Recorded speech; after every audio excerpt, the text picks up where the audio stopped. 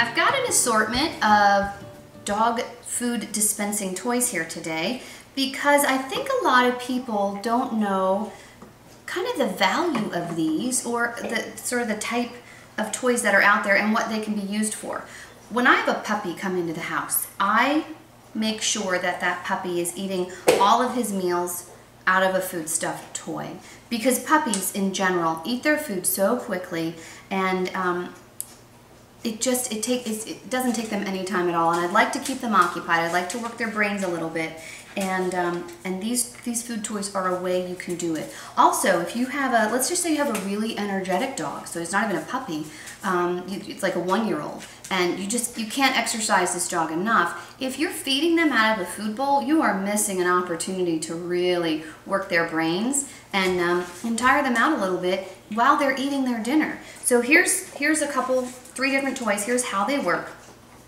If you have brand new puppies or brand new dogs that aren't used to eating out of these, what you're going to want to do first is maybe actually even spread a little peanut butter on there just to let them know that this is good stuff. So you can just spread a little bit of peanut butter on there. You can spread it in, inside too if you want. Get them used to just eating off of the toy. And then once they're good at that, cleaning this up just for my sake, once they're good at that, just licking the food, licking the peanut butter off the toy, then what you can do is you can start to sprinkle some food in there. And you can see that this food just gets sort of sprinkled in, and then the dogs can sort of work the food out of the toy. They have to spend some time doing it. This is a half a cup of food, and I'll bet you half a cup could fit in here. But basically, you just sort of fill this toy up on both sides if you'd like, and then let the dogs work on it. I'm just going to put this on the floor because we've got a couple of dogs here who will be happy to take this off my hands, and then I'll show you the rest of these two. I'm just going to drop this over here and let my guys work that toy. The other toy we have, this is made by Kong. This is called a satellite, and actually you fill the food toy here, and so food can come out here. It can also come out here, here, and here. So you can see that if you fill the toy up with just regular dog food, so I just put regular kibble, just their regular meal, put that in here, and with Levi, our latest service puppy in training, he would eat his entire meal out of this. I would just pop him in his crate. It was easier for him to contain the toy in the crate, and it made a good association with the crate. So I would put his entire meal in there, and then he would just bat it around. And so if your dog is new to these, you may have to help them a little bit. I mean, they may go, yeah, there's food and it's in there, but I can't get to it. So you may actually have to help them kind of wiggle it around a little bit and see how the food comes out. If they tip it over, see how it just kind of flies everywhere. It's really nice because it feels random to the dogs, but they know that if they bat it about enough, that they're gonna get paid in a jackpot with their kibble rolling around. So it's really great for keeping dogs busy. So that's a Kong satellite. This is another toy that I like. It's by a company called Premier.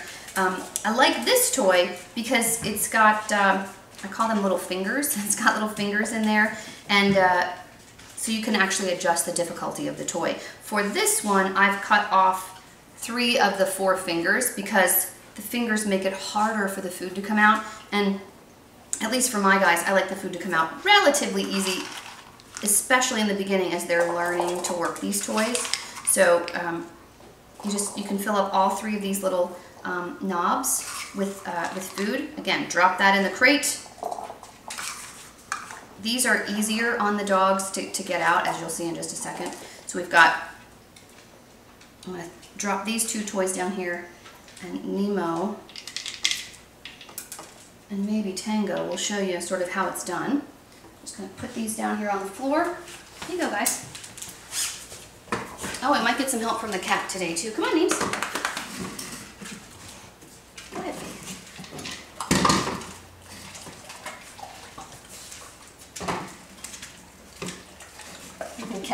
The cat is helping.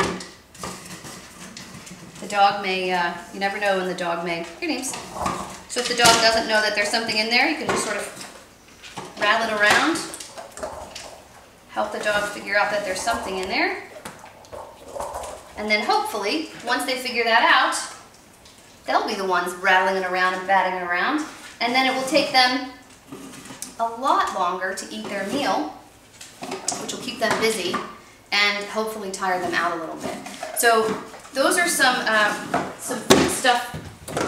food stuffable toys. There's 3 different types here. There are plenty of other types on the market. If you just search for food stuffed toys for dogs, you'll come up with lots of different ones. But hopefully giving you some ideas on how to make it easy to stuff them, and then how to hopefully increase the difficulty a little bit more as they get better and better at this. For more fast, fun, and easy dog training ideas, visit the blog at smartdoguniversity.com. Also leave a comment below and click on subscribe so you'll know when our videos come out.